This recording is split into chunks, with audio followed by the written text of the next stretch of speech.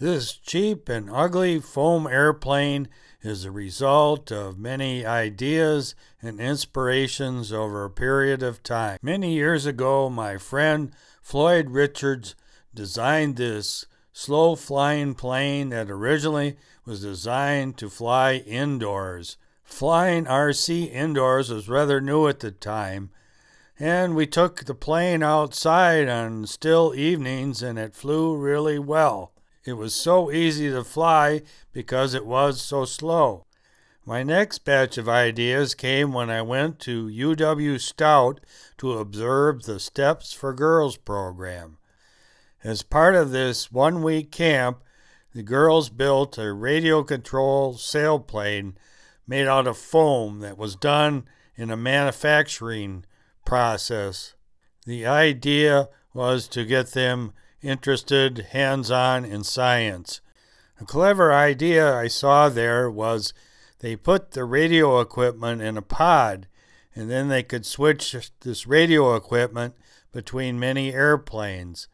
They also had a glow engine that they attached to the airplanes and switched between airplanes. Problem was that the girls didn't have a complete airplane with RC to take home, so they switched to an airboat with cheap RC the next year. Another issue is they had to have experienced RC pilots to help with the flying. So when I went home, I got this idea: build a cheap foam plane, electric power, and have all the RC and the electric propulsion part all in a pod that would be easily switched out. Using foam that you would find in a lumber supply store, I built this plane that had a large wing area and flew really slow like Floyd Richards' plane had.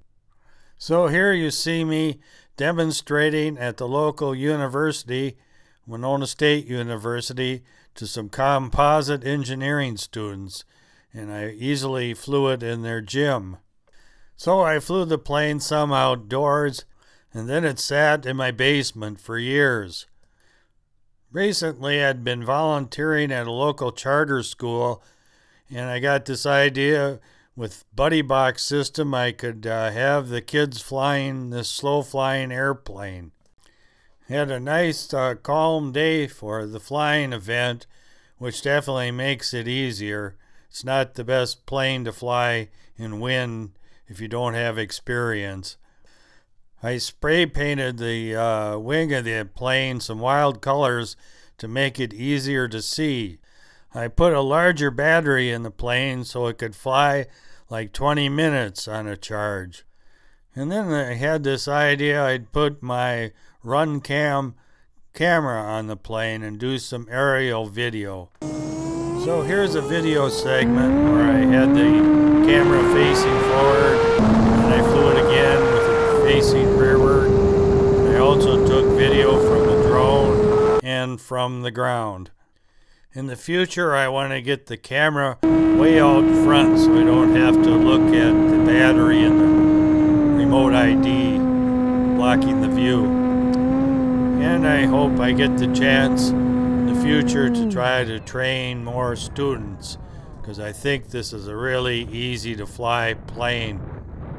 Originally I had ideas where this could be made like the Steps planes, where you could students could make their own plane and then share the RC, but never got the opportunity to do that yet. Well, thanks for watching the video.